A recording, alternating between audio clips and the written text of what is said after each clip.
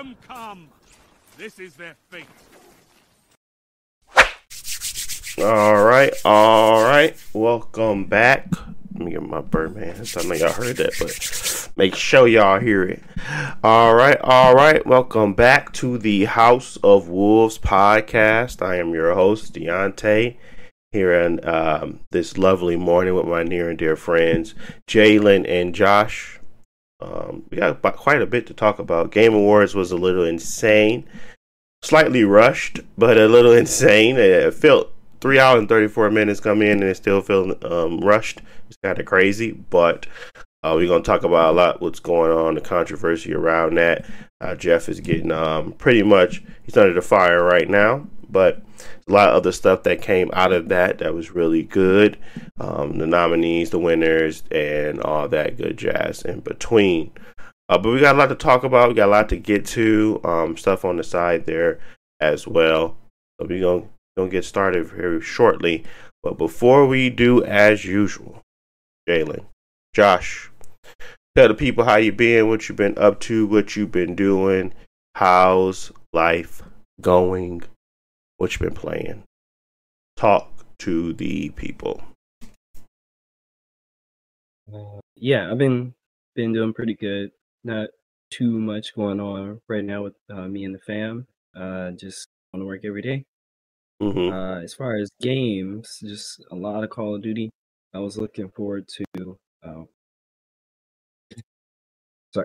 was looking forward to season 1 of Modern Warfare 3, and it launched this week. And so far, it's been fun. I like the modes that they've made, that they've added, like the 12v12 mosh pit. Is just, just turn your brain off and just play, and it's not too sweaty. They added some new maps, not like remaster maps, just brand new ones. And so far, what I played, they've been decent. With new maps, it's hit or miss really, because like they be like over designed and not fun a lot of times. So far, like the Greece map is pretty good. Yeah, and the Warzone updates. I played a little bit of Warzone, had fun. I'm not a Warzone expert. I'm not good at Warzone, so I can't tell you if it's better than the old one or not. But so far, it's been more fun on the new map and the other changes. Mm-hmm. It was another game I played, but I can't remember it. So, but other than that, yeah, the Game Awards, and it's a lot of games upcoming. So, I mean, we had a real good year this year, but it looks like it's going to continue for the rest of this year and next year. So, Yeah. looking forward to it. Yeah. What about you, Jalen? I mean, same old. I mean, not too much. Yes, I say. But yeah, I remember last time I was talking about friends being sick, man. I'm the sick one. Talking all that. Talking all that. No, everything cool. I mean, I think I'm a little stuffed up now or whatever, but I'm better now. But so I ain't really like go to work one day. But other than that, I mean, game wise and stuff like that, I ain't really been playing nothing. I said I was gonna buy Hyperlight again. I ended up buying it, so I'll be playing a little bit of that. That, and then I actually haven't played Call of Duty until like yesterday. I was playing one of my boys, and I think they had that new map. I think it's called Meat or something like that. And I'm like, man, I ain't trying to play none of these whack maps, bro. I'm like, just put me on a regular one. They put me on Meat. I'm looking like, man, I'm going crazy on this level, bro. I'm like, I could bring more meat chops in this mug, bro. I'm slicing and dicing here. You said what? Ain't that the 2v2 map? I don't know what it is, bro. That's the go off Jalen map. Nah, it's 6-on-6. I think we was playing team deathmatch or something like that. I'm like, man, I'm doing damage in this mug. So, but nah, other than that, I mean, I ain't really been playing nothing or so. Okay. Well, kind of similar. I mean, I was watching the Game Awards and doing all of that fun stuff, and playing Mass Effect a lot because I've been on my Steam Deck quite a bit. So I'm like 13 hours into Mass Effect 1. I never gave those games a shot because I just was like, no, thank you. They're kind of too old and I'm too past it at this point to even try to get into it. But I'm enjoying it, even like the little, jankiness of the Mass Effect 1 game. I'm still enjoying the game.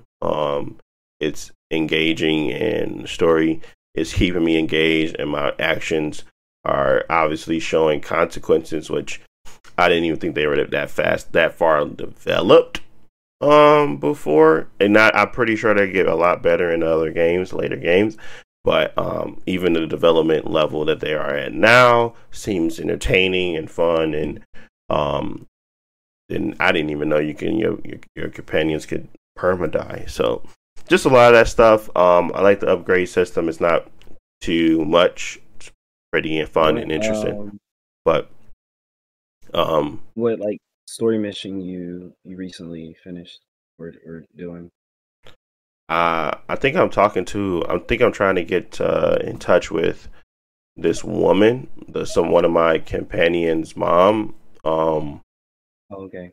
Yeah, so I'm currently at the base talking to a captain that I was just on this tram station, and I finally got to the captain. I thought it was gonna be her, but it was some dude. So I'm talking to him right now. That's exactly where I'm at.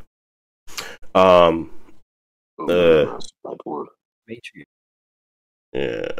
So yeah, I think there's a lot of interesting stuff there, and yeah, I know you guys played it, so you probably have some more background in it. But like I said, I kind of already I do like it, and I'm gonna keep playing it and take my time with it. I literally haven't played nothing else on my Steam Deck. It's just been the one game that's been paused and forever. So I think for the last like a week and a half, I've just been playing Mass Effect on it.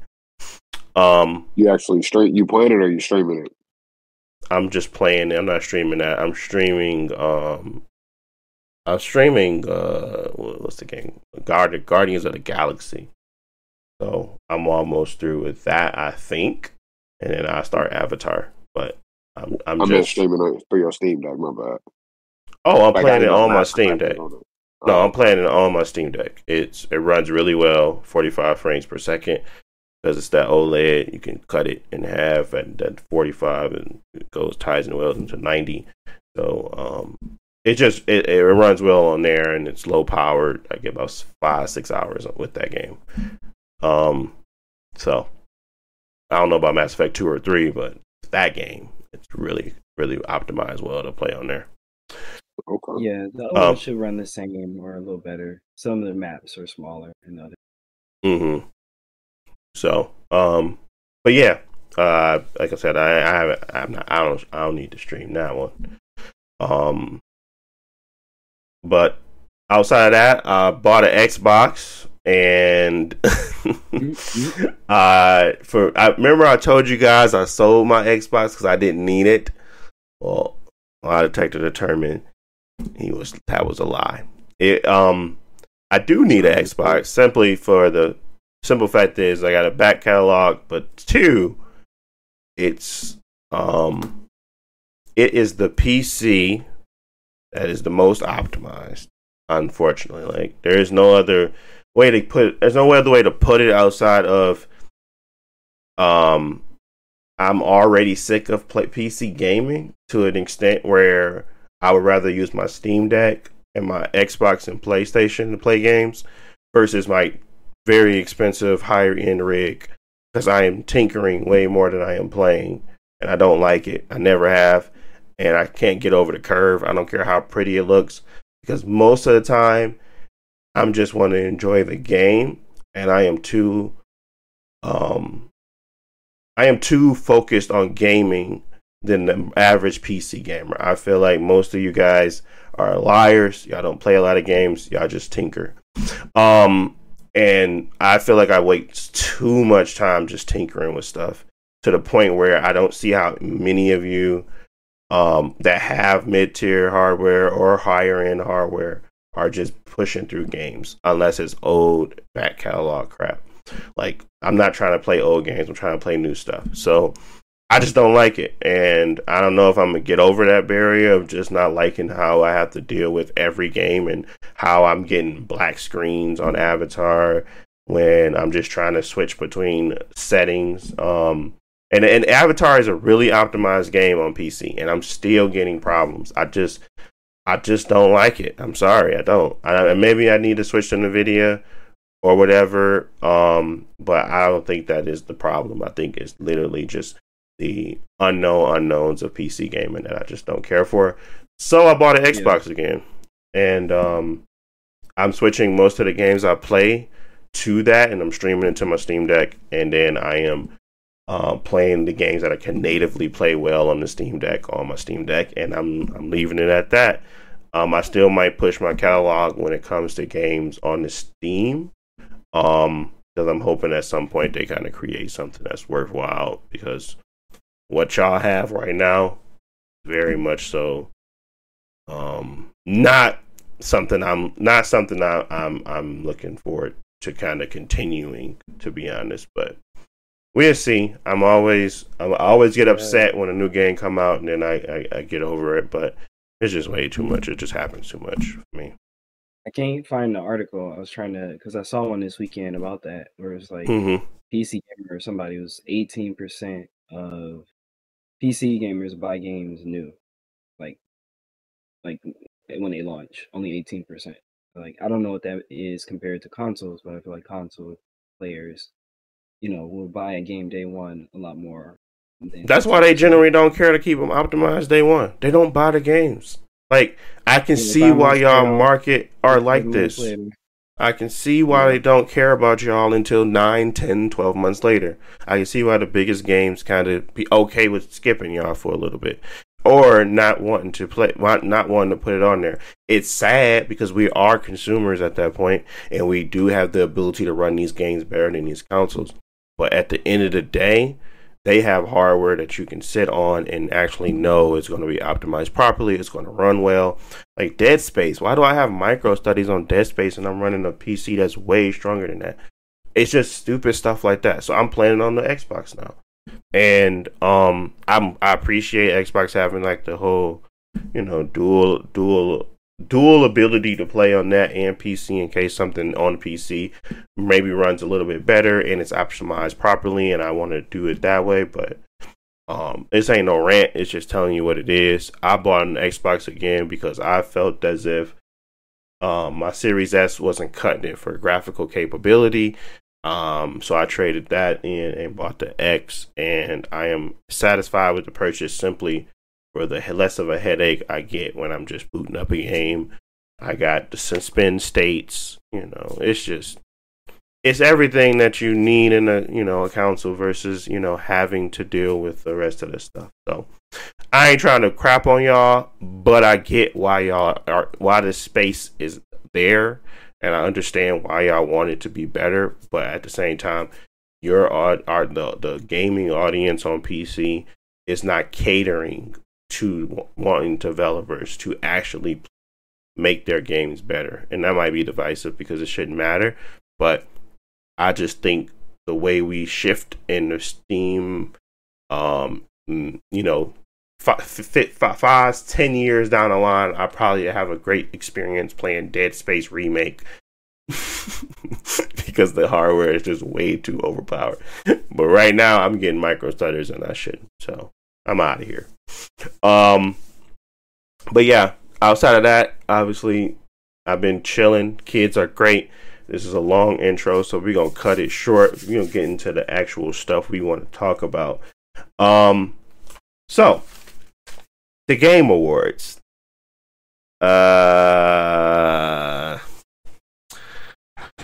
Jalen finally, I finally got my boy to watch his very first Game Awards.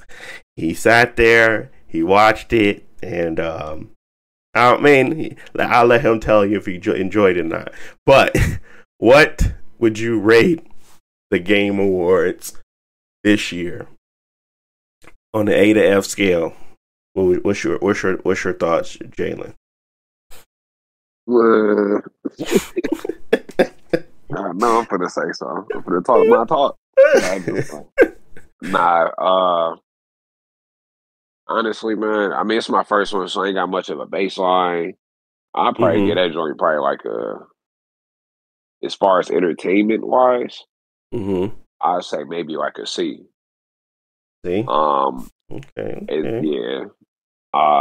As far as everything else goes, like the people speaking, I like to thank the committee. Like, you know what I'm saying? That just the whole overall experience.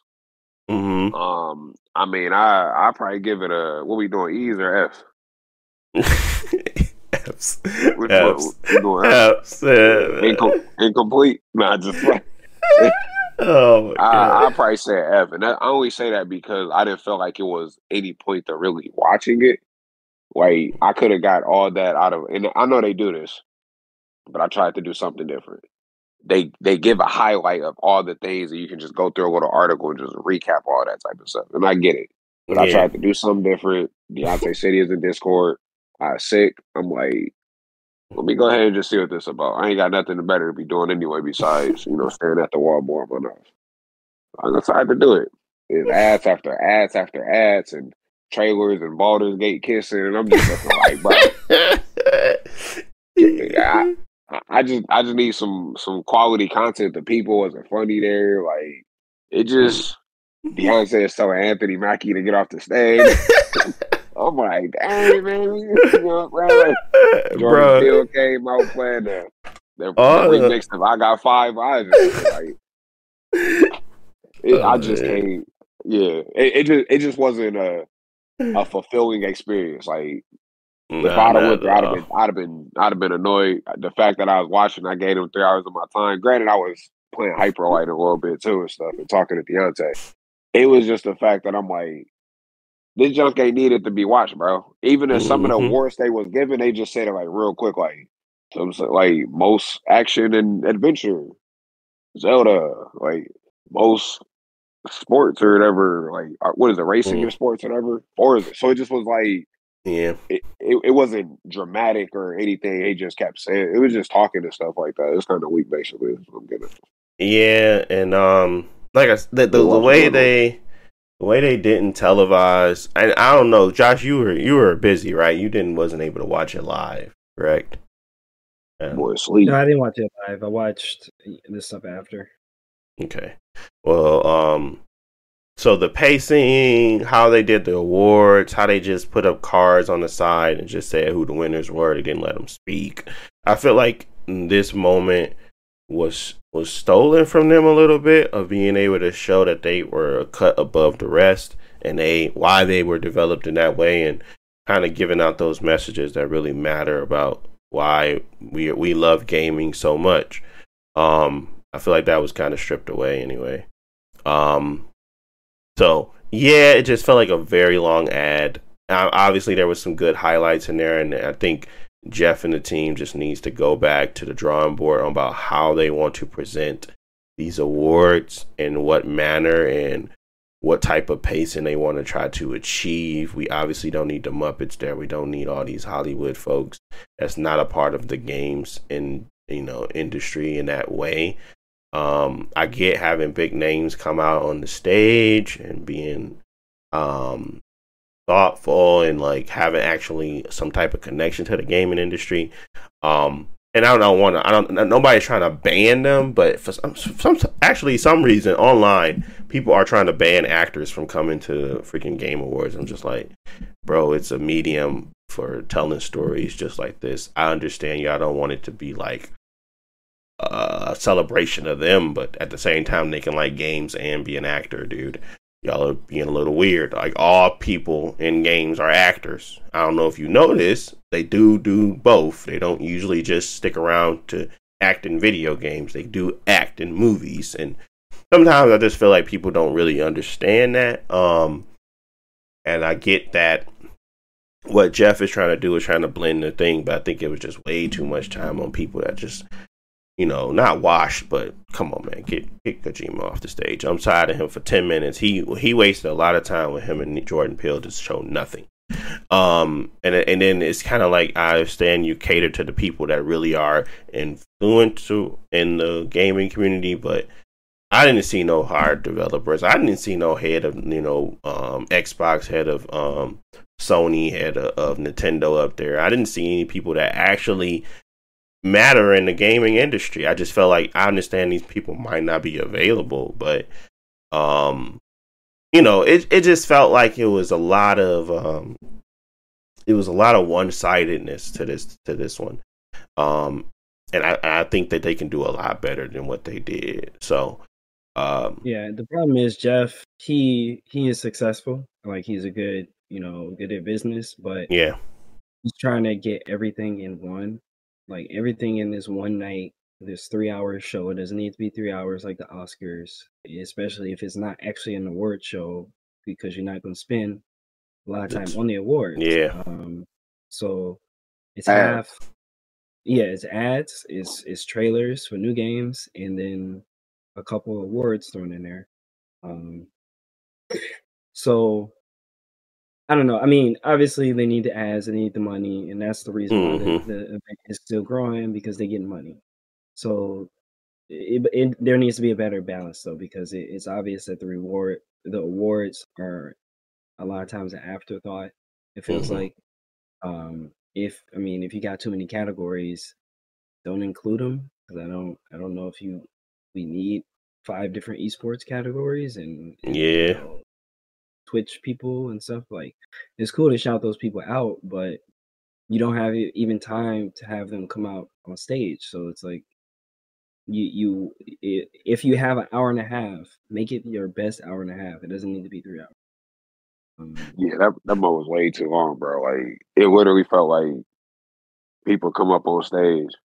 They like, yeah, I like to think that, get off the stage, you got an ad coming. You like, it's like, I'm gonna give you 10 seconds to talk. They be like, 1, 2, 10. All right, that's enough ad coming, bro. Move. Like, it literally felt like, I'm just like, all right, bro. I don't even. Yeah, and so I would definitely say that the show itself was like a D, but no, the award show aspect of it was like a D. The actual game reveals, I would say more of a C, because I think Sony and Xbox have made a effort to like, we're going to show you gameplay, or we're going to let you know what's a world premiere and stuff like that. And the Game Awards a lot of times slips back into that space where, we're going to show you 3 trailers in a row from a Chinese company you never heard of, and they're all CG trailers. Not to say that the game can't be good or is anything wrong with those developers, but that whole section just kind of like glazes over, because like I've only seen I've seen a couple anime ladies flying around with swords, and I can't tell you which game was which, because I didn't see any real gameplay. So that's my only beef with the actual reveal. Some of them were good, but a lot of them I feel like just glazed over. Yeah, and wherever Super Mario Bros. Wonders was, you could have put Hogwarts Legacy, period. I feel like there was a lot of shunning of stuff. I think it was a lot of that, too. And I get it, but best game direction. Yeah, I mean, some stuff got snubbed. Like, Spider-Man didn't win anything, and people are heated, so... I don't think they did. That's not controversial to me, honestly. I'm not lying to you. I feel like there was much better games out there than that one, but I understand them not getting anything is a little insane, especially when you had 7 nods. They got to go talk to Nicki Minaj about that. It's just a lot of that stuff is just like, I feel like there was a lot of decisions made beforehand that kind of helped them create this very much so predictable show, and that's fine. I just didn't like how it was presented, because truly the way I was going into the award show was, I didn't care about the award winners because I knew who was going to win. I didn't care for them like showcase it. I wasn't surprised. I wasn't interested. But it felt like they knew it wasn't going to be interesting. So they kept trying to rush everybody off the stage. I'm like, their stories matter when they win, and their conversation, what they had to go through the stuff that's been happening in this year, all that stuff is important. So if they need to get some of that stuff off their chest, let them take that time. They won something. They actually accomplished something. So it felt like not only did the players not care about this award show because of the lack of actual surprises or even like true challenges, it was also the lack that the Game Awards cared about the winners of that and the challenges. So it just felt like yeah, the players and the what's name were on the same page, but it just felt disgusting to watch. So they need to definitely tone that down, the speed of which they kind of do that. But we're going to talk about some of the winners. If you guys weren't aware, Game of the Year was won by Baldur's Gate 3. Which I honestly, that was no surprise to me. We're going to probably go over the biggest categories. Best Game Direction was won by Alan Wake 2. Best Narrative by Alan Wake 2. Best Art Direction, Alan Wake 2. Best Score and Music, Final Fantasy 16. Best Audio Design, Hi-Fi Rush. Best Performance, Baldur's Gate 3, Neil Newbin. Games for Impact was Tchia. We had Best Ongoing Game, Cyberpunk 2077, which I think Fortnite should have got that. Best Indie Game, Sea of Stars. Best Debut Indie Game, Cocoon. And then we had a few others. Best Action Game being Armored Core 6. Best Action Adventure Game being Zelda. Best RPG, Baldur's Gate 3. Best Fighting Game, Street Fighter 6. Best Family Game, Super Mario Bros. Wonder. Best Sport Racing, Forza Motorsport. Best Simulation, Pikmin 4. Best Multiplayer Game, Baldur's Gate 3. But there was like I said, like a lot of these categories were not televised. So it was just them getting up there and kind of talking through it. So, but yeah, I mean, it was the Baldur's Gate 3 show, Alan Wake 2 show. It wasn't really a much in between there. It was pretty much those, and rightfully so. I'm glad a horror game is getting this recognition. Obviously, they had to do a lot to get to this space. But it's only been two real entries. Alan Wake 1, Alan Wake 2. It's not like they had to have a story that kind of you know what? They did have to have a story that cultivated multiple games because they had Control, they had Quantum Break in there. It had so many different arching things that wasn't super important, but it made the game feel whole and like a universe. So not only did they have to have those the early entries to kind of make it feel as a true success that it was, but they had to graphically push the limit and they had to tell a great story and narrative. And I think they did that, but I think the same thing could be said for a lot of the games, but I think they could just cut above the rest, which is fine. Baldur's Gate 3, I'm gonna definitely try it at some point, and honestly, I don't know. It depends on how well it plays on the Steam Deck, but I might get that mug on the Xbox. I think that the Steam Deck runs it pretty well though. So I think I might stick with the PC for that one. Plus, it's $69.99 on there. I'm like, y'all gouging, bro. What's going on here? I thought it was $59. Nah, it's $70. It's $70 on It's $70 on the freaking Xbox, but it's only $59.99 on PC. So yeah, they hit you with the deluxe edition. Yeah, that console tax, bro. So yeah, it's y'all tripping. What's going on here? But yeah, but those were the winners. Those were some of the nominees. I mean, I didn't talk about the nominees, but we talked about that last time. Like I said, this was a very predictable show. I wasn't really, I know you said that there are some games that should have been nominated, but were there any games that were nominated that you feel like should have won? If Baldur's Gate 3 is like the sure winner, but you think something else was deserving of? I think Game of the Year would have been equally deserving between Baldur's Gate or Alan Wake 2. I think it could have went either way. I think Baldur's Gate 3 is just a game of the it's just more of a games game, like a game with a generation game. Like you could replay that for a long time. I think that just helps it get the nod more. Alan Wake 2 is more of a one and done, but it's a true solid experience, you know. I think Baldur's Gate 3 wins simply because of Alan Wake's 2 niche. Like if that was like even a one and done like Red Dead or something, that would have probably beat Baldur's Gate. But since it's like a horror, a lot of niche to it, like it's horror survival, you know, that kind of makes it hard to kind of get there. But I think their ability to kind of create a game in that way and actually get it to a space where it is being noticed this well is kind of impressive. So I think for that one it could have been between them two. I think best game direction could have definitely been between Alan Wake 2 and Baldur's Gate 3 again. Only one I would say is Legend of Zelda, because the game direction and design is just off the charts when it comes to that game. I think they should have won that one over best action adventure game. I think there was plenty of other that could have won. That was like the only thing that kind of threw me. Everything else I knew. Best score, Final Fantasy 16, obviously. Best art direction, I thought that was gonna be Alan Wake 2. Guess what it was? Alan Wake 2. Best audio design, I thought it was gonna be Dead Space Remake because of the nostalgia there, but Hi-Fi Rush, understanding that they had to kind of create that game around sound and how everything moved, that makes total sense. It wasn't a surprise.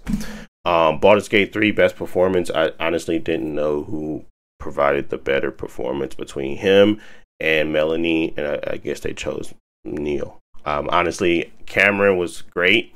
Idris Elba was great. Ben Starr was great. I didn't play Marvel Spider-Man yet, but I think the one that kind of meant the most to me was Melanie's, but Neil got it. I'm not really upset about that either. I think obviously there's a reason why Neil Newman was one of the voice acting and one of the nominees there.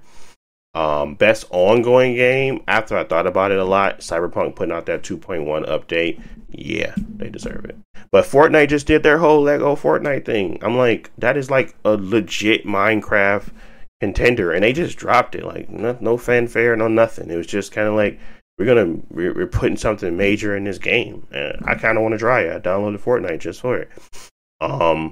So, you know, I that's the only one I was like a little decisive. Like, how did they get that nod? But at the same time, I understand how much, you know, Cyberpunk has come back for, you know. But yeah, what are y'all thoughts? I mean, anything that surprised you? I mean, like, anything that y'all felt like, oh, could have, or like really strongly about anything? Because that's where I'm looking for. I'm looking for strong opinions, and honestly, I ain't got none. Any strong opinions from you folks? I mean, no, right now it's a little hard to be mad about anything because, like you said, a lot of the games that were nominated were like Baldur's Gate 3. Like when that game hit, like that all overnight, it's the game everybody talking about for like a month, and it just changed, you know, the whole conversation for the whole year. It's like, yeah, it was like, are you as good as Baldur's Gate 3, basically? Like, yeah. That's what it was. That it game for the, you know, people was waiting for. So no, most of them I agree with. Best ongoing game was like a weird category because it had like this, and that game is not like. Yeah, I have no idea what they're doing. But no, that wasn't best ongoing. That was community support. Ongoing, they didn't have it in there. Yeah, that was tragic when I saw that. But yeah, Fortnite is always doing stuff, but I always forget a lot of these categories are fan voted as well. Yeah, so that has some influence where Fortnite community not happy about something, whereas like generally the Cyberpunk is positive. Everybody's got positive opinions about it. Yeah, I think that the overall part of it is just simply it was very predictable, and that's a problem. But is it really when you have like this year of high, truly standing out games. I don't think that's the problem. I think it was just more so, again, them not only knowing that it wasn't matter, but them treating like it didn't matter. That's the problem to me. So yeah. But let's talk about what actually was shown, because they did show a lot. God of War Ragnarok is getting some DLC. It is a roguelike. It's coming in like 5 days. It is called God of War Ragnarok Valhalla. Totally free. But it is a roguelike mode where you go through and you kind of die and get better and die and get better. So it's interesting to see them take on that. And I want to see how they do it. I was really hoping for some story beats or something. I see a little bit of mocaption they did, but I don't know if it was a lot.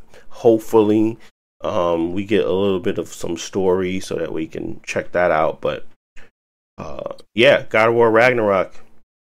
I know y'all still ain't played it. No, I haven't played Ragnarok. I mean, I like 2018, like waiting on that PC release. But I read the PlayStation blog and they were saying that there are some story stuff, but I don't know if it's extensive. But it's it's the blog of the story.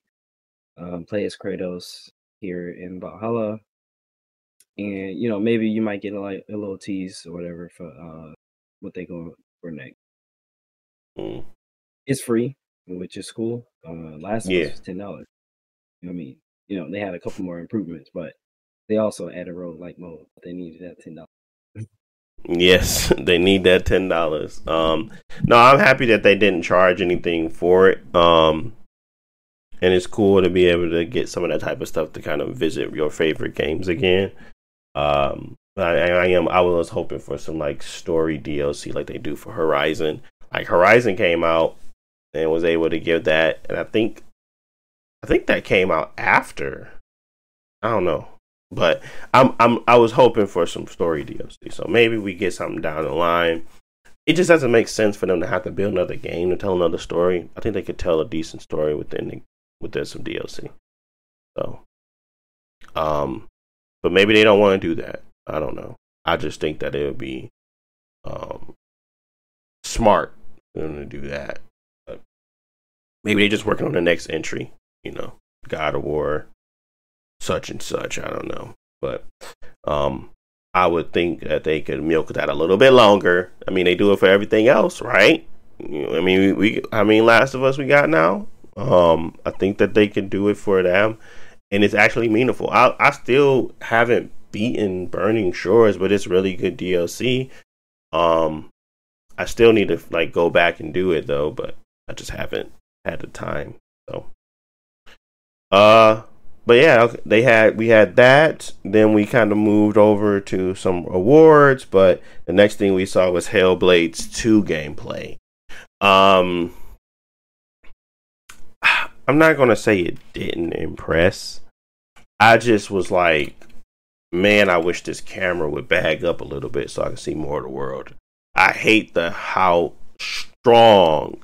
Like, how you start action scenes and the camera will expand out a little bit, but even when she was doing her action scenes, the camera was still tight, and that's how it was before. But they built a beautiful world. I think they should show it off. So I think that is my only concern with that. Is just like, I really wish I would get away from keeping the camera so tucked and close to her body. It just feels a little bit claustrophobic. A little bit, Rise, Son of Rome, when I know y'all have the capabilities of pushing that FOV. So that is really my only complaint. What was your thoughts, or if you saw it, Josh, of the trailer that came out? Did you see anything that kind of caught your eye? All of it was captured on Xbox Series X, of course. Yeah, so I thought it looked good, like story-wise and graphically, obviously. The game, the first one I liked a lot, and yeah, it was very claustrophobic, but the exploration elements I did enjoy, like you said, see the world and stuff like that. I feel like they're really, really focusing on those story moments where she's really down in the mud, getting beat up, and that's gonna happen a lot through the story. It happened a lot in the first one, and I think it's effective. But yeah, if it's overdone or if it's actually like if they want you to feel claustrophobic, it works. But at moments where you want your player to have a little freedom and fight and stuff like that, you gotta loosen it up because it's not a movie, so it Mm-hmm. has to be fun to play. I'm looking forward to it. I think it's gonna be good. My only worry now is because it's taken so long.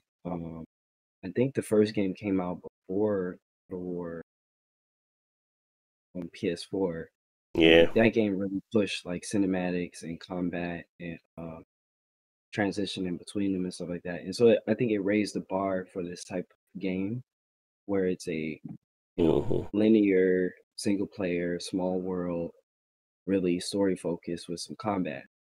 God of War does that really well. And I'm not saying that it has to be better than God of War, but if God of War and other games like it have pushed the bar so much, then it could feel outdated if they just, you know, if they're not innovating fast enough.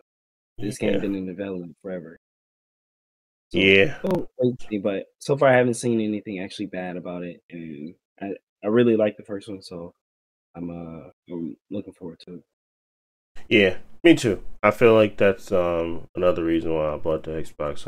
Like these types of games sometimes just don't work right. So there's a few things that I'm looking forward to playing that I want to make sure I have a good experience on. So, but yeah, I mean, I don't know. I think there's a lot of potential for it to disappoint.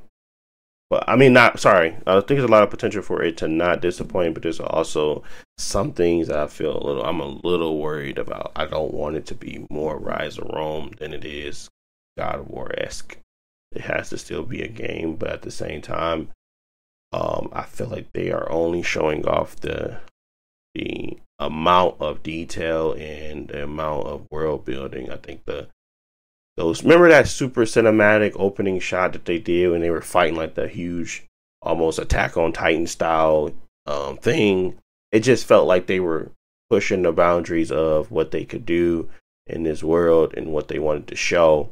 But then after that, I've been just seeing that camera get tighter and tighter around the character, and I'm just like, Yeah, this world is way too detailed for you to just be making me focus in on those little, like, I understand for a combat aspect, like maybe you want those fights to feel, hit hard and truly are engaging.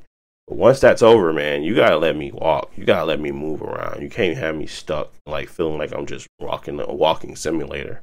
So that's what I yeah. don't I'll want. say that the game has so the first one I didn't mind the combat being simple, like it Yeah, did what it needed to do, and the game was cheap, and I feel like it fit for that budget. But yeah, for this now, they're gonna have to actually really develop the combat and things like that because they wanted it to be claustrophobic in the first one because they go you got your voices in your head gonna scream like turn mm-hmm, around, so you feel claustrophobic and you got to pay attention to the voices and stuff like that. But that that mechanic has to be developed where you feel like you're actually. I mean, God of War does the same thing where Atreus will um behind you, yeah, yeah, behind you, but you have a lot. I mean, even God of War is not like I don't think it's like the deepest combat, but it's a mm-hmm, still more developed version of that idea. And mm-hmm. Hellblade has to like make sure at least it's catching up to what's been put down. Yeah. I just think that yeah, I think that's super important. So, for it not to just be dismissed as just another game, I really think that they have the material there to make it awesome. It's just getting to that point. So we'll see what happens. But yeah, I think that's what concerns me the most. Because you tired of seeing them put out duds or stuff that's not real received, and um, I think that this is one of those games that could be definitely well received. So, um, outside of that, let's move over to Kamuri. There's not much to tell you about the game. I just like the art style really a lot. If you got a chance, go check it out. It is a I'm pretty sure it's an action game. But I don't know. It looks like, well, the developers is the Unseen Studio. This is their first game. They it's the head of the studio used to be with a lot of people. Like she was at Capcom, Platinum, Tango.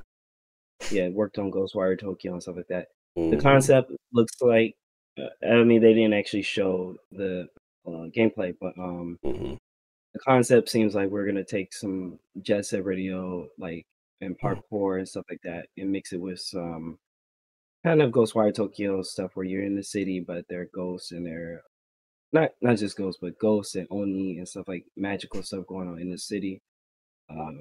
So I think it could be interesting. I'm looking forward to seeing more of it. It's cool that they actually have announced it, because I think they formed the studio like 5 years ago. Oh, yeah, because they announced it at the Game Awards that they're a new studio. Yeah. So I mean, like I said, I really love when you got a lot of style in your game, and that's really leading the innovation and not just graphical push. So I'm interested in seeing what they do with that and seeing how it plays. I kind of don't want it to be a multiplayer game. I kind of want it to be single player, but we'll see what happens there. I've seen 6 different people. Which tells me you're gonna be, fighting alongside. And I'm like, don't do it. Don't go down the Suicide Squad path. Do something different. But yeah, I think that was pretty interesting and looked interesting. And then we had the Sega, trailer where it showed off like Crazy Taxi, Jet Set Radio. Those are the only ones I kind of recognized. The other ones were I'm trying to remember their names, but it was like 6. Yeah, and it was Streets of Rage. And it was like 2 others. Yeah. So I thought that was really cool to getting some remakes for those, but the only ones I'd probably be playing is Crazy Taxi and Jet Set Radio, because they're the only ones I actually liked. But we did just get that like a cyberpunk or something like that. Kind of like a Jet Set Radio remake, sort of, but it's not with the same company or nothing. So I wanted to see how that compares. A lot of people were very positive on that game that came out, the Cyberpunk game. So it's cool to see that they're bringing back those styles of games, those arcade style games. Like I miss those arcade style games. I was very happy when Tony Hawk came out again, Pro Skater 1 and 2. I now own that game on all 3 consoles because they gave it away for free. But I still enjoy it. I still like it. It runs really well on the Steam Deck.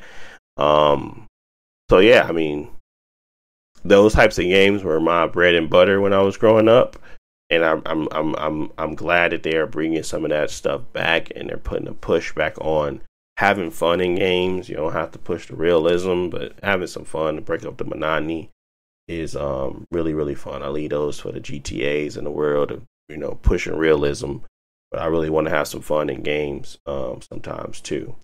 So but yeah, that was another one that was really, really cool. Any thoughts on that, Josh?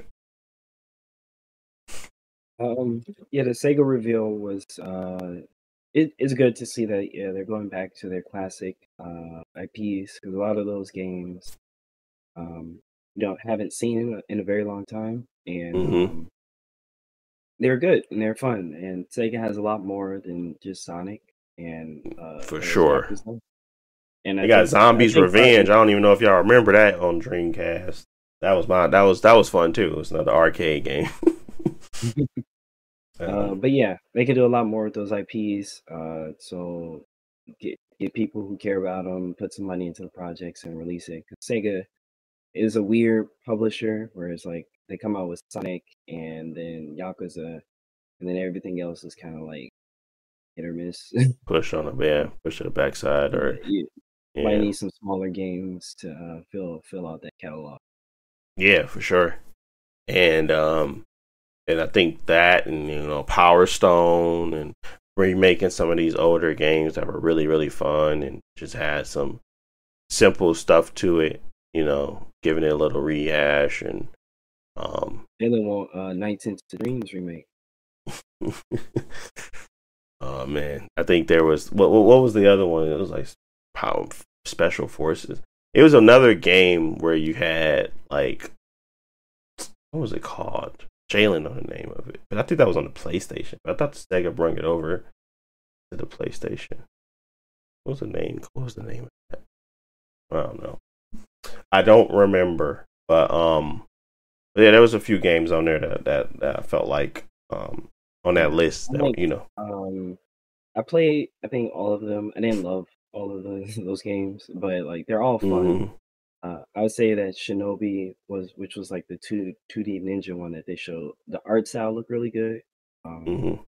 It's a 2D ninja game. You're gonna fight bosses and stuff like that. But if they put like a lot of effort in making the watercolor world, however the style they did, look very good and fluent, Mm-hmm. high quality, I definitely want to check it out. Shinobi was fun. It's a hard game, but at least it'll be pretty. Yeah. No, I think there's a lot of potential there, untapped potential. Rise of Ronin.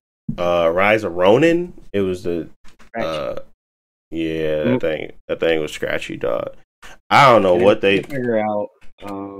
It could be early, but I don't think the trailer was good. It's Koei Tecmo, and they Neo was good for the time, and Neo 2 was an improvement. I feel like they keep going back to that formula and trying to improve on it, but they don't have the polish, or maybe they do have the same polish as Neo, but they're not improving it. Like these are still the same animations from 2016 type thing. Yeah, it they were definitely just not. It didn't seem like because this is a PS5 exclusive, isn't it? Or am I not? Am I tweaking? I could have sworn this was a PS5 exclusive, but this does not feel like the category of game that they would normally do. It just felt like an unpolished, like I would just rather play Ghost of Tsushima.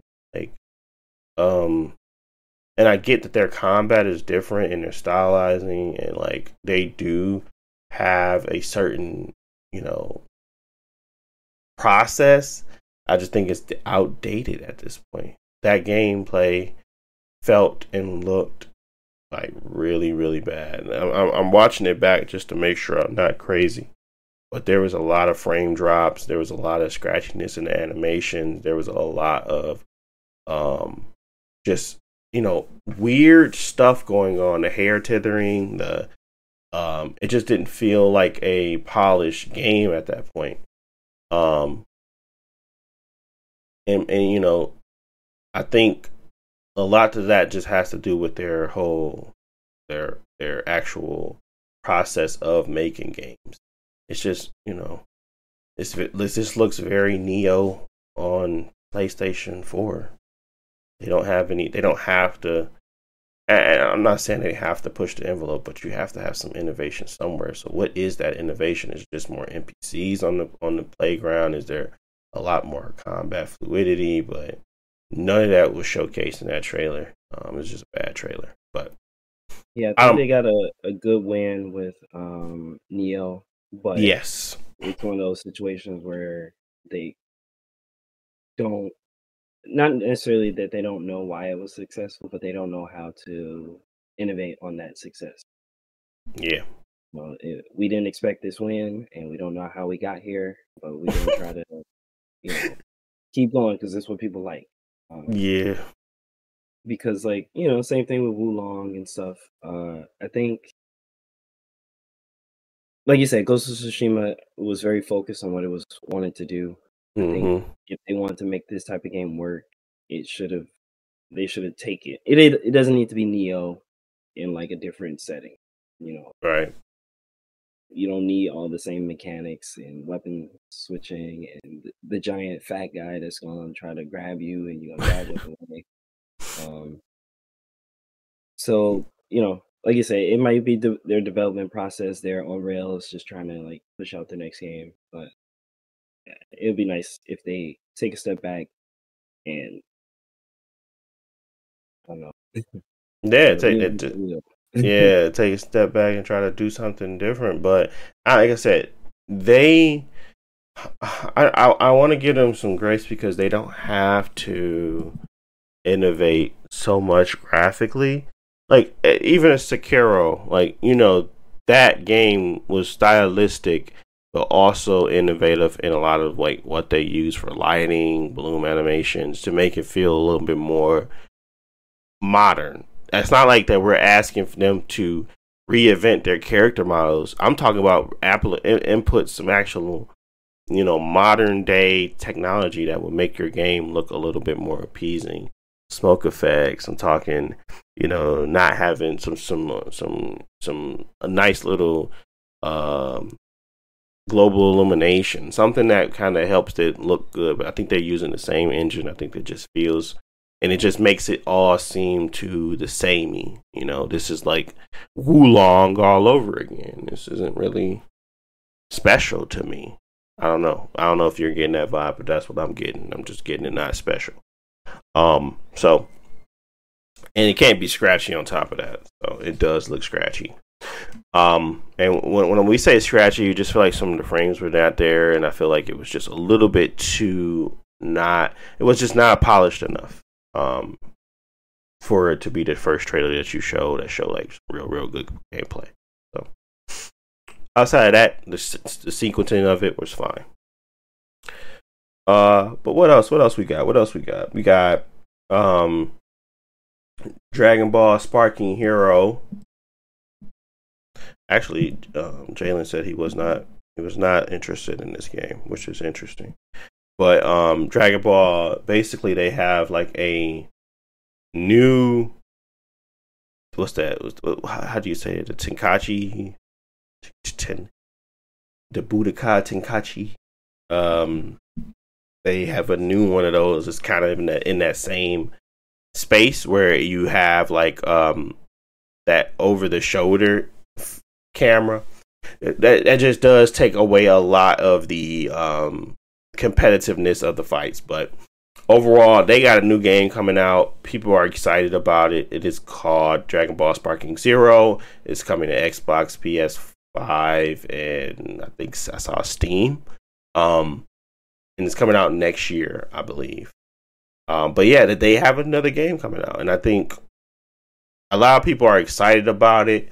And I think me and Jayla kind of took the same stance of, yeah, it's cool. They got another one coming out, but that weren't our favorites. We were more so of the 2D fighter Budokais, because it kind of was a little bit more technical, and you can actually really, you know, you play them competitively versus those other ones. It just felt like more of our favorites, the Naruto Storm and the new Demon Slayer and all of the other cash grabs you've seen out there for Jujutsu Kaisen or for My Hero Academia, where they have those arena fighters that don't really help when it comes to being competitive. It's just a lot about, you know, who spams the best or who has the spacing that you kind of need. It's not really like as competitive as you would think, like a Dragon Ball Fighter Z. So we are looking forward to the next Fighter Z coming down the pipeline, but this one, it does feel like it is not going to get the traction, at least on our end, that we were. I was looking forward to when I first saw the intro. What are your thoughts on those types of games, Josh? What do you think about those arena fighters, or at least the Budokai Tenkaichi ones? So I mean, when I was a kid, I loved those games, but like they weren't, playing against my friends and my brothers. Um, Mm-hmm. you didn't care about balance. They just have 50 characters, and they have people you ain't never seen in the game before. Nowadays, I feel like that type of stuff is not new. Every anime has a game now, and they all Yep. not play the same, but they all have a similar thing where everybody got their cinematic super and stuff like that. So I'm over it. I will say though, I will if there's one that's like good enough or interesting enough, I might jump in like one or two every now and then. Like I checked out a couple Naruto games throughout the years. Um, checked out a couple Dragon Ball Z games, and they're fun. Like I Mm-hmm. like Xenoverse too, and that's mostly kind of a similar thing where they had a whole bunch of single player content, so I could just play it, and it wasn't like super balanced like multiplayer wise, but you could just create your own character, and it had a lot of not depth, but it had a lot of like customization to it, like your moves and your look and stuff like that. So it was fun for that sense. Um, Mm-hmm. that being said, this one I don't personally have see the appeal to it because like if it is a fighting game and it has 50 characters, we've also had 20 other Dragon Ball Z games that had the same characters. Like, Yeah. Xenoverse literally added like they still adding DLC characters to this day. I think like they every couple months, here's the newest character that you only seen in the manga that came out a couple weeks ago. I mean, not literally, but that's what it felt like. Like we're adding everybody, and the whole point of Budokai Tenkaichi was like it's 3D and it has every character. So even still, I don't see the point of it. Graphically, it doesn't look bad, but they're not gonna do anything interesting with the story. So I don't know. Yeah. I Play the same mean, story uh, that we've been playing. yeah, and that's where that's kind of where you leave it. It's not like really any it's not even much more you can say on that. It's kind of like they fit a certain market and it's very much so heavy on just the fan base being interested. Um, Kind of similar to when they put out those like very not interesting RPG games, like when they put out action adventure games for these characters. They don't really try to push the envelope. They're just putting out because they know name recognition. They probably sell well. So I'm hoping for something more than that. I'm hoping for something more for the single player or something. Maybe a original score, original story, maybe something. I don't know, but something interesting to kind of get people engaged that aren't just seeing a repeat of the Dragon Ball series. But I highly doubt that. I think this is gonna be another one of those. Let's reintroduce these games and let's let's get this money. So I think that's what's going to happen. Yeah. But go ahead.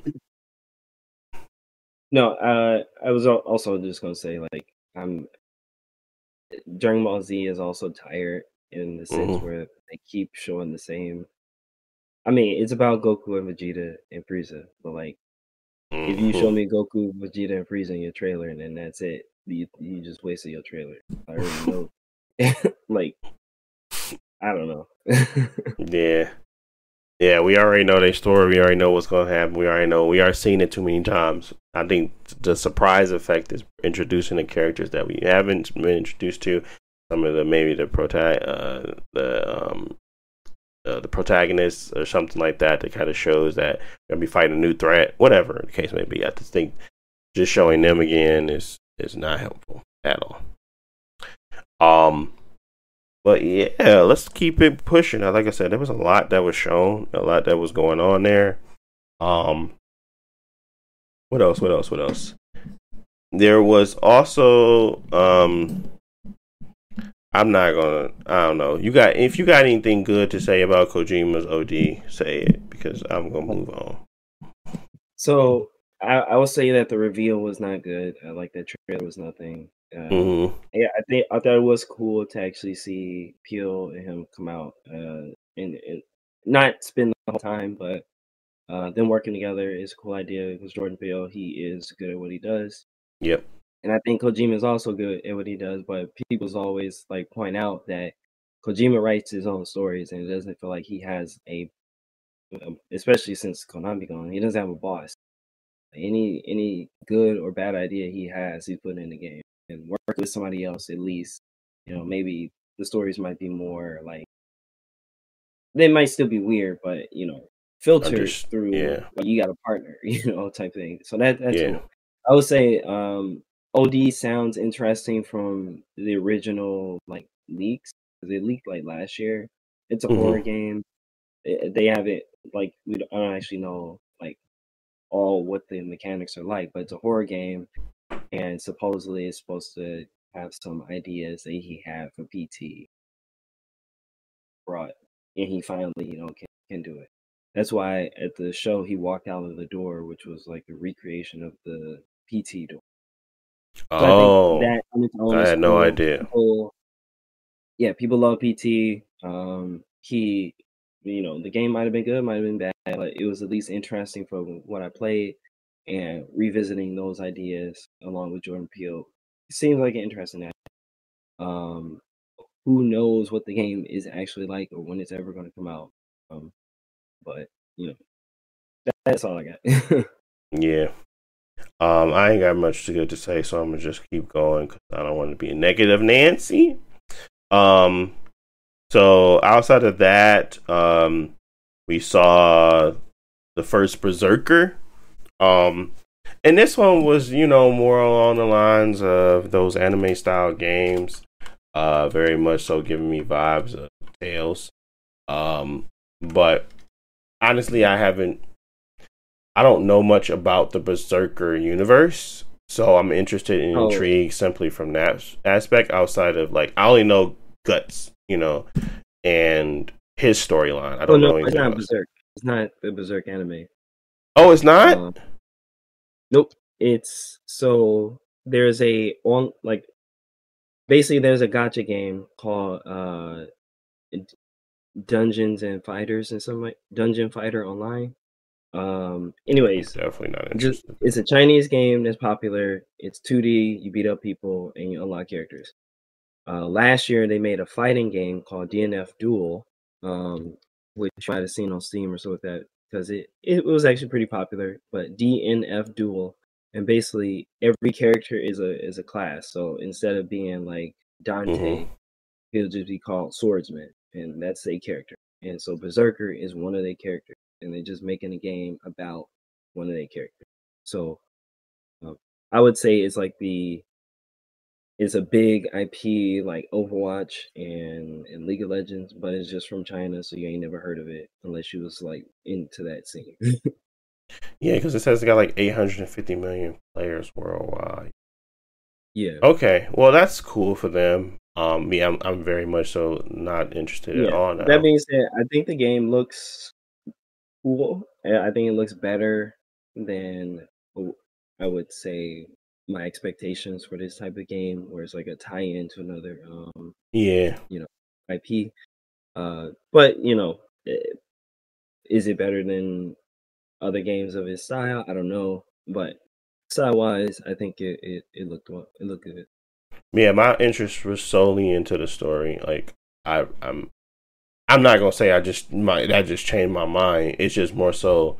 Yeah, I was very much so more interested in the story than I was in the gameplay because the gameplay seemed very much so similar to any type of Soulsborne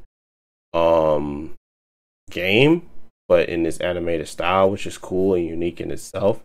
But I'm not looking for that right now. Not the type of game I was looking forward to the story. So it's fine. It does look really stylized. It does look really good. I don't know why it's not showing that it's going to be on PlayStation. It's just saying Xbox right now. Maybe it is an Xbox exclusive, but boy, do I tell you who sucks at marketing Xbox.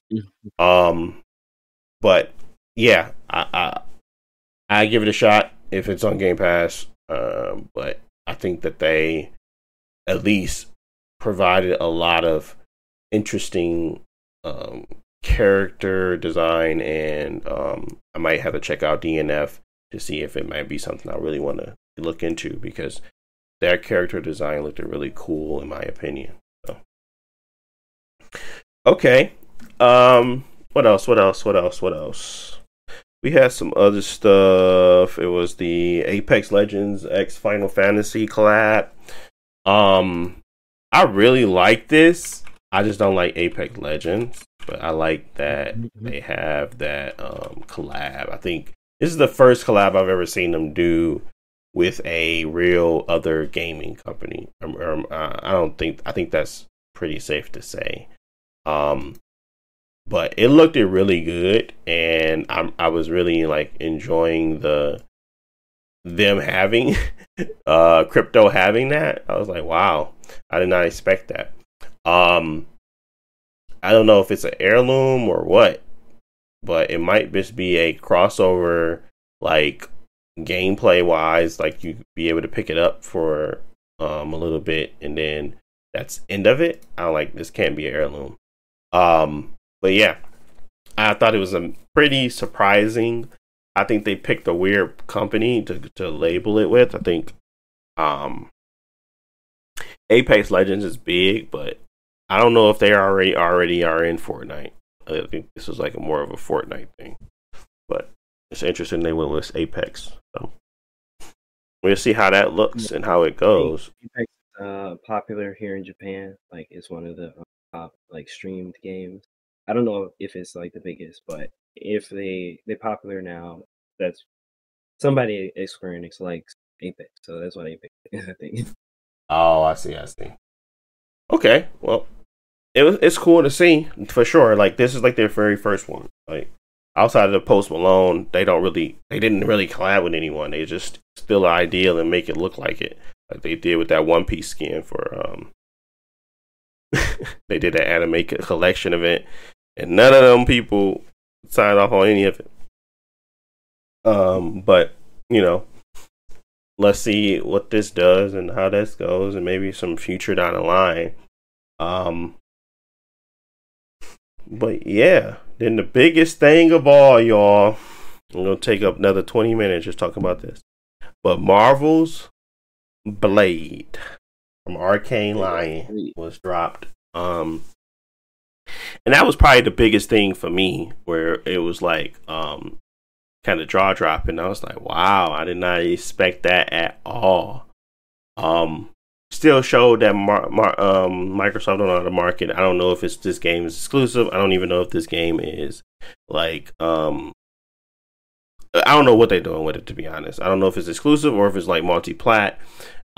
Barely even wanted them to show that it was Xbox, so I'm like, are they gonna drop this independently from Xbox? Because it definitely didn't show their name on there at all. It was a very weird trailer. Not the trailer itself, but just how they presented it, because they are under Microsoft now. They have been a lot longer than Activision, so I really don't understand this whole thing, like this scenario, what we're seeing right now. It just doesn't make sense. And nobody's talked about it, so it just doesn't feel. It feels weird. So, maybe it is another one of those things where they had some stuff in the tuck for PlayStation, and it might be one of those things where maybe it's PlayStation exclusive. I don't know, but it just seems very weird that they didn't say anything about it. But highlights: Marvel Blade has a game coming out. It's a third-person action game set in Paris, and I think they did they captured the aesthetic of a Blade game. So at least in that trailer, it felt like they really understood what that character is and what he kind of means. And I think they're gonna do a good job. I think they're gonna do it justice. But yeah, I was really excited about it. They didn't have to show gameplay. They just had to show that it is in development, and we're gonna let them, continue to create. But overall, that was probably the highlight of the event for me. It just means a lot to me. Like I said, Blade was my favorite character for a long time before I even thought about like Marvel or DC or anything like that. I just thought he was really cool. So I would watch that movie a lot. I remember I bought Blade 2 on the PlayStation 2. That game was trash. But I enjoyed it because I was able to, run around and that was like the first action game I had played. And I remember the gray and, having Wesley Snipes on there. And, it just, stuff like that stick out to you. I don't know how I was able to buy that game, but my mama bought it and I was able to play it. And I just enjoyed it. So I'm looking forward to being able to go back and revisit it in a new space, and see what it is. And I think that I think this is going to be a really big and important game. And I think Arcane, being Arcane, can tell a good story. I really want them to elevate to the level of Insomniac of telling the story with already built material. I really don't want them to kind of do their own thing. I want them to kind of tell that story within that realm and kind of really showcase that character and put some value behind it. And I don't see how they couldn't be able to do that. I think they're very stylistic. I think they're very they're multifaceted. I think they can do a lot. So, in my opinion, their gunplay has always been decent. They just now need to elevate their sword play, and now it's going to be in third person, so we might be able to finally see some true animation work from them. Because like I said, Dishonored 2, they had great animations, but it was all first person. Prey being a great game as well. I don't know if Arcane Lion made Prey, but I don't remember. Well, I know that they yeah. So I know that they have really good combat in there, and the style of the enemies is really stylistic, and like they have like good animations. But you never see your character, so now being able to see your character open up that space a little bit more, I want to really see what they can do with that. So I'm super interested. What's your thoughts, Josh? Yeah, it seems like a really good idea for them to do it because, like, with a lot of Marvel games, you worry about who the developer is going to be because, like, not everybody's style is going to fit the character. But I think the Dishonored style will fit perfectly for Blade because I never played, like, I played a little bit of like Dishonored 1, but the games are always interesting, but I don't like first person stuff that much. But their powers and the level design and stuff like that was always interesting. So taking that and expanding on it in a third person way and with a vampire and stuff like that will be cool. And I like Blade too.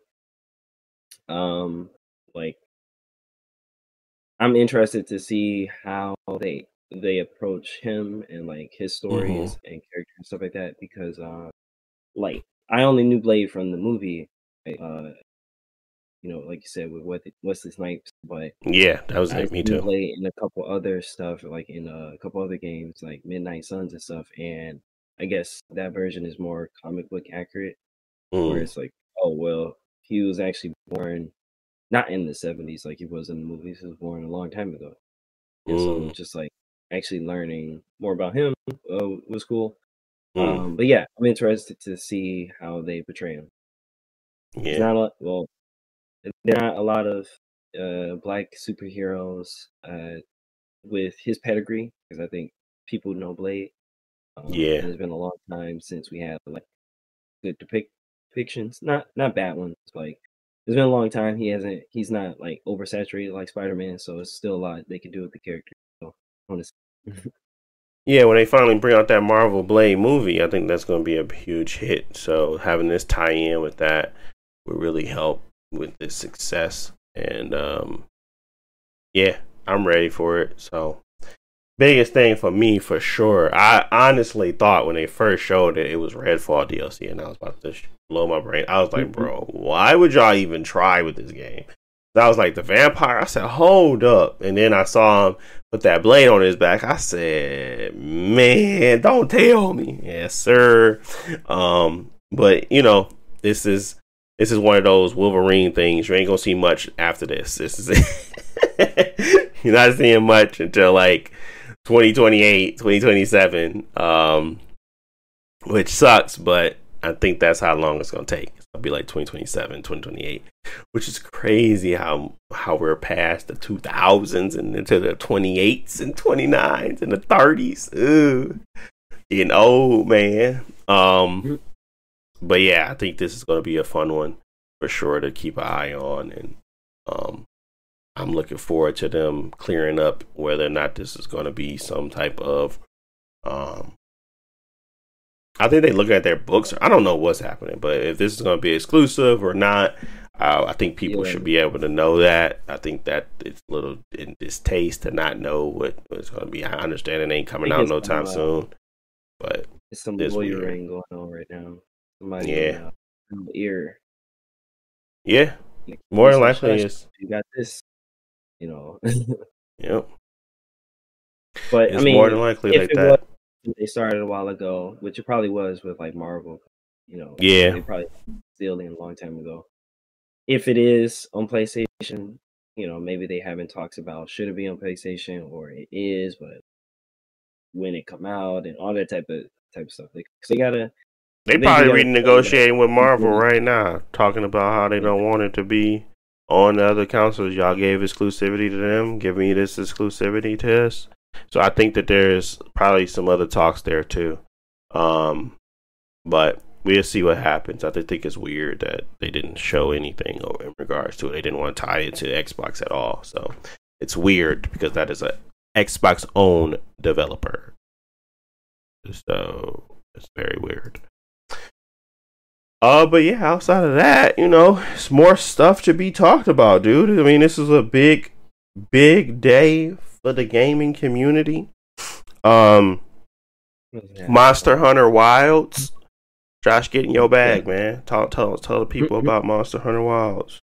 I don't know nothing about. I mean, obviously, it looks like it's the second coming of Monster Hunter Worlds. But did you see anything that stood out to you outside of like the sand animations and how they kind of pushed it all back? I was like, okay, we're gonna be fighting some desert sand storms up in this mug. There's only 3 like main things in the trailer that I've noticed. It's they push in weather and the environment.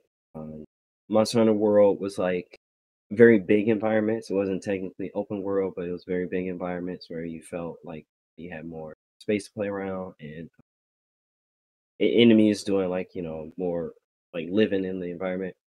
But they're supposed to. I don't know if it's gonna be completely overworld, but yeah, they're pushing that further. The second thing is enemy not complexity, density. Having a whole bunch of animals and herds of like little sheep things running around and stuff like that.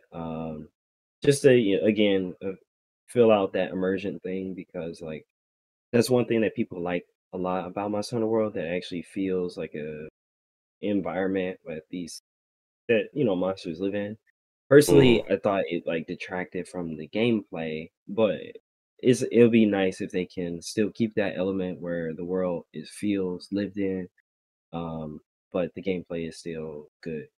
The last thing is the character has like he's riding on his little animal thing, but in his backpack he has multiple weapons, which that's something that Monster Hunter has been slowly moving to. I don't know if you'll be able to switch on the fly, something like Devil May Cry, but at least in Rise, you can easily just like go back to your base. So in the old games, you got to quit out the mission, change your loadout, go back into the mission. In Rise, you can just go back while you're in the mission. You can go back to your little home base, switch out your stuff, and then go back out. So it seems like they're even making it a little bit easier, where you always got some stuff with you at all times, so you can, you know, approach stuff differently. If you got the wrong weapon, the wrong element, quickly switch it up and then go fight. Keep fighting. So that's cool. quality of life improvements for that type of game are big. Yeah, that being said, not much else. 2025, it's Monster Hunter Gen 6. So that's usually when they do like big like roster changes for like a whole bunch of new monsters like that. It's gonna be a while, but it looks good. Yeah. I mean, I'm not the biggest fan, but I did like Monster Hunter Rise, and I recently picked up Wild Hearts. I think I'm gonna try to play through Wild Hearts simply because I liked the style a little bit more, and like the combat, but it was only $8, so that's why I got it. And I'm interested to see if it takes for me to kind of play through a actual Monster Hunter game, because I want an ending. I want it to end. I don't really want to play it forever. So I think Wild Hearts will give me that more than Monster Hunter will. Cause I don't think they truly like focus on that a lot. They just kind of focus on getting you to the end game and then continuing on. And I'm not interested in playing a game forever. No time soon. Not like that anyway. So I think I'm a the hardest boss. Yeah, man. I think I'm gonna try out Wild Hearts, see if I can really digest it enough and feel comfortable with that, and see if that's something that I would be interested in. But really, I think I gave it enough shots with World, Rise. I even played the crossover one. I forget what it was on the 3DS or something like that. But I played enough to know that I'm not interested. But I'm glad for you guys, because I think those games are big, huge, and they actually innovate a lot. So I'm happy for that, for sure. Especially everybody was crying about getting a Monster Hunter game, and I'm glad they kind of got one too. What else? Oh, and it's multi-platform. It's not, exclusive. So yeah, that's good.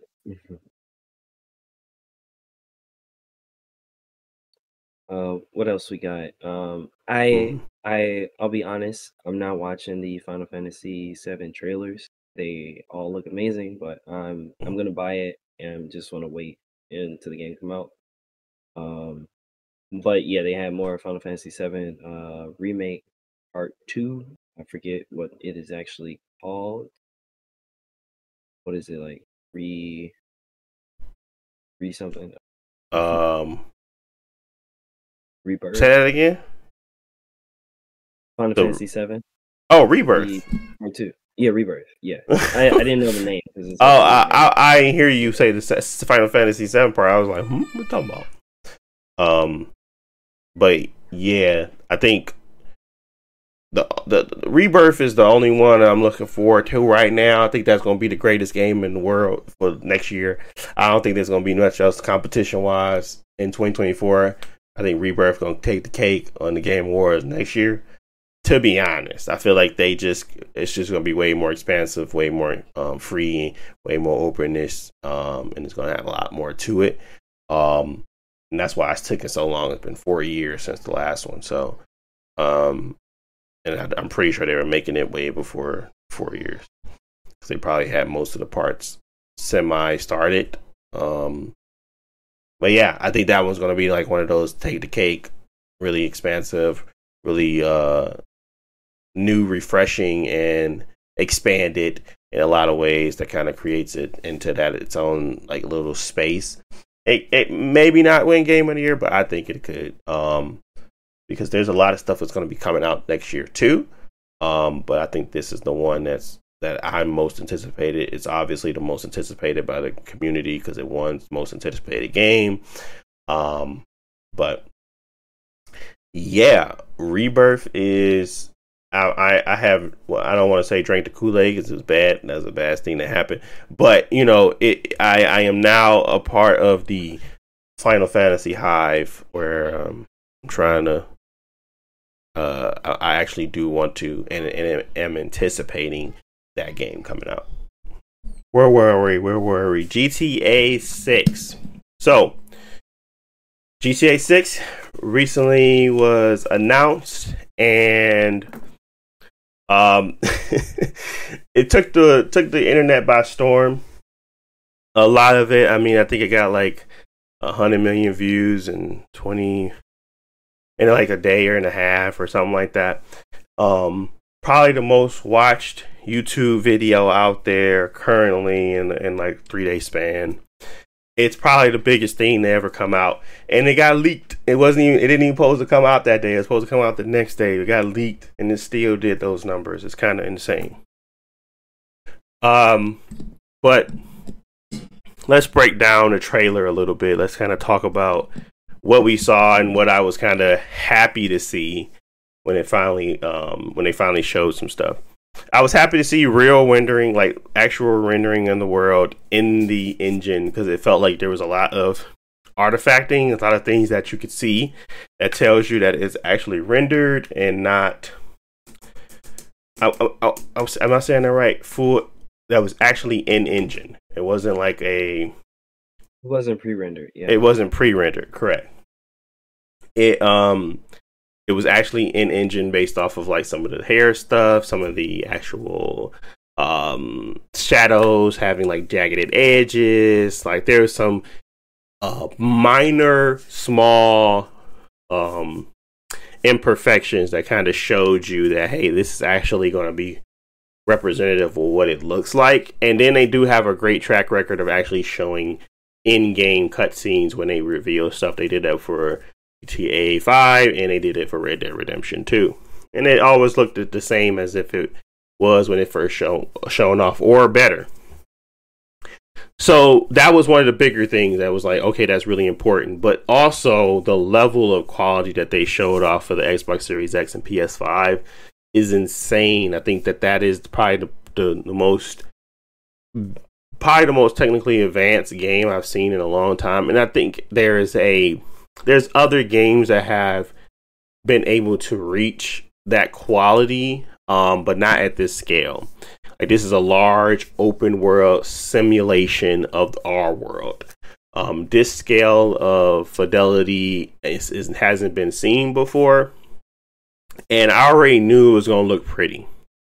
To that aspect, no, I didn't think it was going to have like ray trace, global illumination. I didn't think it was going to have any of the things that you normally see in these because they're very expensive techniques. But this stuff all looks like they're pushing the envelope, and they're doing it in a way that is going to be optimized properly. Obviously they got the budget to be able to do the research and make sure their engine is optimized to the fullest T to make it run well. But outside of optimization, I kind of wanted to see where they was going to go with the back end technology, the stuff that is built on, the stuff that you actually have to go out and what you're going to be actually engaging with. I know Josh and them made the joke about pumping gas. It's going to be it's going to be a mini game for the pumping of the gas or something like that. I can honestly see it happening. I'm not gonna lie. I mean, I can see gas being a big deal because it's like so detailed, but at the same time, it's like there's a mix between fun and realism. And I don't know where it ends. I don't know where it blends, and I don't know where it stops. I just know that from what I could tell here from this trailer alone is that, one, it's going to be bigger and better than anything that has ever come before it. Two, it's going to have a very hard focus on technology in the game world, where like cell phones, social media, etc., basically like our world. And three, that there is going to be a bunch of different locations, a couple of different cities, and you're going to see a lot of variety of people within those cities. It's not just a certain demographic or anything like that. I think it's going to be very representative of our real world melting pot lifestyles. So, those are my key takeaways. I still think that this is going to be a game that pushes the envelope for most developers. It's going to be a game that makes people wonder how they can innovate and push past GTA. I think there's a lot of games that barely could scratch the surface of a GTA game, and I think that that goalpost just got pushed down the field a lot further than most people expected. just from real-time rendering, graphical fidelity to density of world to realism of scale, all of it. I think that there's just way too much to be seen in this little 1 minute and 30 seconds. The booty physics was insane. You know, there's plenty to talk about. There's plenty to see and say, but from a technical aspect, from a presentation aspect, everything was right top notch. It wasn't anything that stood out that felt like, oh, they could have did better here. It all felt very streamlined and unique in that way. So yeah, I think they did a really good job of showcasing that. I think they did a good job of actually cutting that trailer, because it was a minute and 30 seconds, but it was the most packed minute and 30 seconds I've ever seen for a game reveal. So they did a really good job with that trailer for sure. Okay, let me emphasize this. I'm not gonna reiterate it, but basically Josh and Jalen was not too hot on GTA when it initially was released, or at least was stated. He said he needed to see more. So now that he saw more, let's hear what Josh has to say as of now. Josh, what are your thoughts on the GTA, and has anything changed for you? Let me rewatch this trailer and make sure I'm watching the same anything. But no, the world in the trailer looks very good. Like it takes place in Miami, right? Yeah, probably that's what Miami essentially. The vistas look very high quality, lifelike, but they also don't look very like video game, because like there are a lot of big open world video games where you can tell like how the detail falls off in the distance. Like in the trailer, this game, it looks like very good. I have my issue with like with GTA. I am a GTA hater. And, I have one issue with like the hype of the game. Like graphically, it lives up to the hype. The trailer, I don't think it was bad, but I think it was very reserved. It didn't actually show much, and so from that aspect, I can't get too hyped off of anything I didn't actually see that was like hype. Like, you know, just it was a short teaser. It wasn't a bad teaser, but it was a teaser, so I'm not gonna get hype off the teaser. The other thing is that like I know Rockstar has a good track record of like making games, but it's still to be seen what the game actually is. Like you said, it's a simulator. They ain't said that, you know. That you know, they're just things that can and will change between the trailer. Like the biggest thing is like when you look at that beach, and the beach has, you know, 1,000 people on the beach, like you would see in real life. It would be good if they can match that in the game, but like in what ways is that going to change? Are there going to be, you know, less detailed animations, or there going to be less people, or they're going to be copy pasted people? You know, it ideally, I know that they want it to be like as realistic and like as like the trailer, but like we already know this game is going to run at 30 FPS on PS5, so it's like you know, what ways are there going to be some cutback? You know, not to say that the PS5 can't handle it, but like with current technology, there might be some limitation. So I'm just putting back my expectations. For me, I played a bunch of Rockstar games. I played Bully, played L.A. Noire, Red Dead, GTA. I like them. It's just my issue is that they as they move towards the simulator part, I feel like the games are not as fun to play gameplay wise, movement, gunplay, and driving. So with what I want to see from this, which I didn't see in the trailer, is just like, how are you making the gameplay fun? Yeah. No, I agree with that in regards to gameplay wise and how is they going to be interesting and entertaining. I do think that this is the most focused I've seen for a first game trailer in regards to like story beats. So I do think that it's going to be a lot of a heavier focus on the story presentation, and how they present itself. In regards to your comments on like the world and how much they have to cut back, I honestly don't think they're going to cut back anything. I think it's going to be exactly what it is, what we've seen.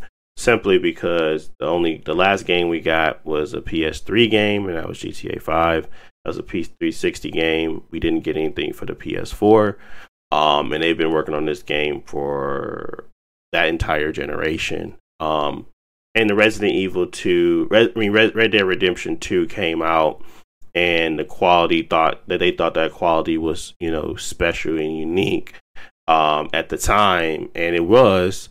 Especially be running on those Xbox One, Xbox One X, and I don't even think the series was out yet. So those games being able to be pushed to that limit on those consoles at the time was a feat in itself. So honestly, I don't have a concern about them cutting back anything. I think this is representative of what they're going to actually be showing us and what we're going to be playing, because they literally skipped an entire generation for GTA. That's true. And I think go ahead. Sorry. Also, Bethesda Studios skipped a generation with Skyrim, and Starfield had limitations. I don't think that they are in the same caliber studio. I think Starfield was saved by top Xbox. Best selling ever. I said the caliber of studio. I never said the success. The caliber is like I think Xbox even pushed for them to have a better launch than they would have had initially, because they would have probably put it out in a much buggier state. So I agree with you, like, to temper expectations, but I think that their track record of what they show, like if you even go look back at the GTA 5 first trailer, you would see that they are very representative of what they actually put in the game.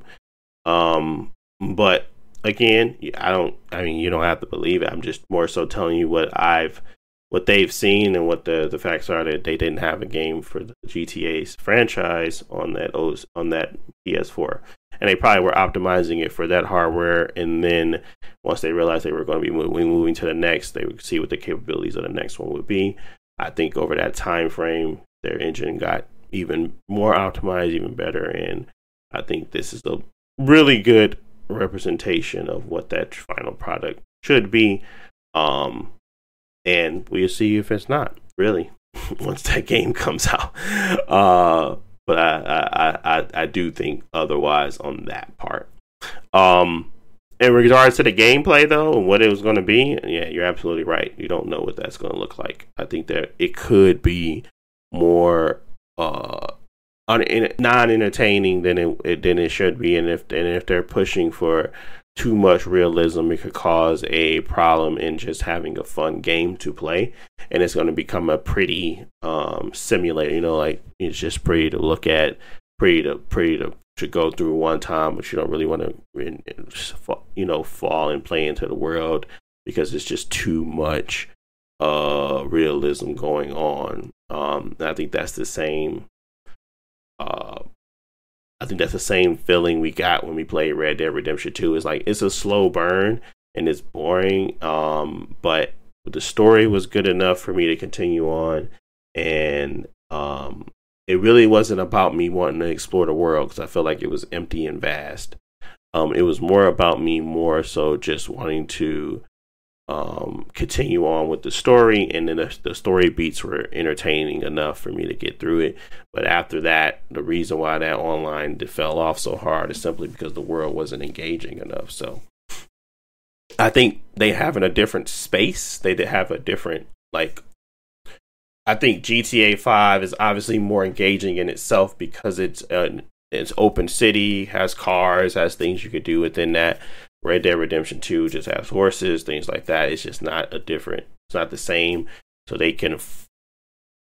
could probably fall back more on it just being in this inner city and having a lot of things to go on in there. But I think you're absolutely right that they need to innovate on that part. part of it. They need to truly show what their next level of gameplay looks like than just, making the game pretty and going from there. So I agree there.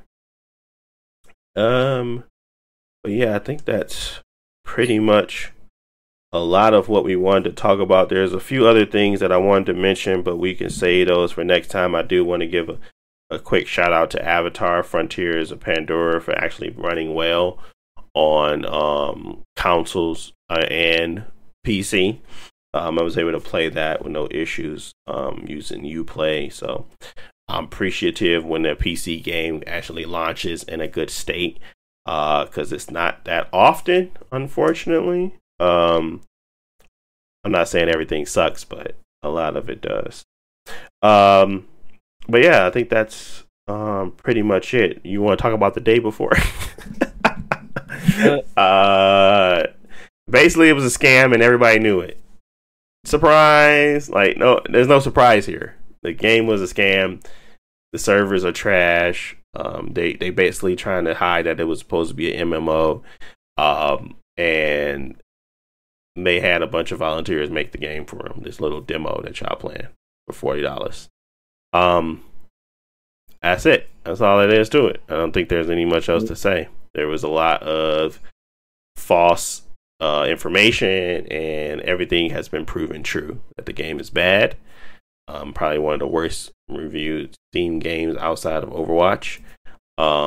Which is crazy for them to be in the same caliber of rating. But everybody is mad at Blizzard, and they unleashed it when they finally put it on Steam. So yeah, I think day before. Any thoughts on day before, Josh? Did you spend $40 to play that game? Not at all. Oh my god! Did you see the streams at least? Did you watch anybody stream it? No, I forgot about the game. I forgot it was a. Yeah. I knew it was fake, but I forgot that people are still looking for it. The last time they said, "Oh, the game will come out next week," like, oh, never mind. We can't drop it. It need more time. Like, okay, it's fake. Yeah. We're gonna drop a trailer in a couple of months. We promise. And then it was like a 1 minute trailer of the camera all the way up the main character. The day I got scammed. Yeah, I'm gonna have to look up the memes. But before we wrap up, I wanted to do a quick 2-minute rant about Capcom. Capcom. What they done? About Capcom and then doing the worst marketing for one of the games I'm looking forward to. Dragon's Dogma 2. In which they keep marketing this game as a super generic fantasy game, save the king, save the queen, become king, blah blah blah, fight the dragon. And like nobody care about that stuff in Dragon's Dogma 1. Nobody cares about it in Dragon's Dogma 2. Dragon's Dogma 1 has Devil May Cry combat that people like, has magic and an upgrade system that you can combine abilities from different classes and make super classes. And then the final dungeon is a roguelike, so you can keep playing the final dungeon and fighting the boss and getting really good loot and abilities. And then they dropped a really good DLC which does the same thing, which skips all the fantasy stuff and just puts you in a roguelike dungeon against some real new monsters that are like giant. You can climb up them and they got cool like abilities and all that. So the game is fun to play, and they're not doing any of that stuff. They're making Dragon's Dogma 2 seem very boring and like a 50-minute like presentation that doesn't really do anything. Yeah. That being said, give it a chance. If you got the old one, the first game, just play the DLC. If you're interested in the second one, just give it a try. You might have to look up your own, like look up some live streams when it comes out, because the game, it is worth it. I think it is gonna be good. It's just I don't think Capcom knows how to market. Do you think Yeah. it's been because it's so long since the first one came up? My bad. One more time. Do you think it's been because you think they marketed it like that because it's been so long since the first one came up? Like kind of like not starting No, new, but I you know think what I it's a mean? cultural difference. I think that the maybe they think what they're showing is hot because they don't get that much. They don't get a lot of Japanese made like Western fantasy games. But I think for us, like we're Skyrim and stuff like that, we see that stuff all the time. It seems pretty Yeah. generic Game of Thrones. And like I said, the first game, like nobody talks about the story because the story don't matter. The gameplay is the reason that anybody talks about Dragon's Dogma. Like your friends know about Dragon's Dogma, Jalen, because of the gameplay. Yeah, they thought that game was the coldest thing. Like, Yeah, I mean, some of the story stuff actually does get interesting, but again, that's after you've been playing the game for so long and you've mastered all these different classes. You know, Yeah. I think there you better cook is. them. I think there. I have it downloaded on my Steam Deck, and but I ain't got no time to play none of these games. So, I was gonna give it another shot because I thought Dragon Dogmas 2 looked interesting. But yeah, you're right. After a while, I started to tune it out because I'm just like, okay, I keep seeing the same thing over and over. I'm looking for like the hood, like the how it's going to actually play. And honestly, all they're showing me is like story beats, and it's not really entertaining. Like that whole showcase, I was not intrigued, and I was like, okay, what are we doing here? I didn't understand it, so yeah, Yeah, like I agree. Yeah. they would have to go into like showing you the classes and mechanics. Like here Mm, is our fire bender, and you throws yeah. fireballs. And Yeah, then here we have a lightning class, and then we level mm, them both up, can combine it, and then throw meteors and like the spells. Like I mean, you see a little bit in the trailer, but the spells are actually very big, where you can throw a actual tornado at enemies, like, and it's a giant tornado, and you can put lightning elements on it and fire elements on it. It's like that type of stuff is what you want to see in the trailer, not the generic fantasy. yeah, they show like a minute of the trickster. That was it. All the rest of it is world setting, talus, quests, character creation, and then pre-order. Pre-order is 10 minutes, no, 4 minutes. I'll just talk about the pre-order. But yeah, I mean, I thought it was cool about just some of the aspects, some of the stuff that they were showing on like the like combat wise, like all the flips and flurries and Yeah, like as you said, the large or did they large spells. I didn't finish the showcase, so but did they show that at nighttime Resident Evil zombies come out and attack you in the open world? No. Yeah, wait, because you the it's an open world game. You're doing quests. You go out, kill the dragon and go back. Mm, But if you go out at nighttime, zombies come out of the ground and they chase you, and it makes it sort of like a dying light type of mm, thing where you don't want to go out at nighttime. Also, because you have a lantern where you literally cannot see anything because the world is pitch black. It's nighttime and there are no lights. If you don't have a lantern, you're not by yourself, but you're out in the middle of nowhere with a bunch of zombies chasing you and you can't see nothing. So it's like is this there game are really multiplayer? pressing. Nope. It Okay. has like you can share custom characters. And so like Mm, if I buff out my custom character and you borrow him, then you got, a super buffed character that you borrow from me, but it's not multi. gotcha. Okay. Well, yeah. I mean, the what you kind of mentioned is yeah exactly what they kind of need to do.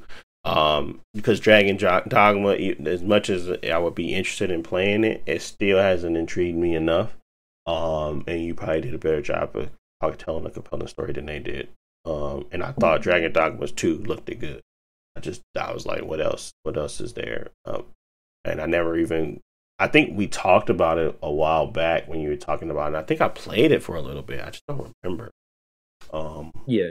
But yeah, I mean, that's another one of those things that now that it's on the Steam Deck and I can kind of just pick it up and play, I might give it a shot versus not. So, but I'm definitely gonna get through Mass Effect first, which is another 100 or 50 hours. so it's gonna be a while.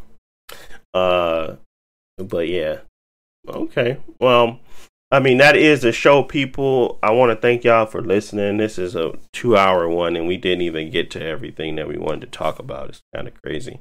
But I want to thank y'all for listening as always. I appreciate y'all getting to this part. You the real OG. We will be back at the regular time next week. This is the Saturday special because we wanted to make sure we talked about the Game Awards and what it kind of showed and who won and things like that. We wanted to give it time to breathe before we kind of shot our podcast. But next week we'll be back at the regular scheduled time, talking about more topics and more things that have been uncovered over the week. But thank you for listening as always, and we will talk to you all next time. Peace.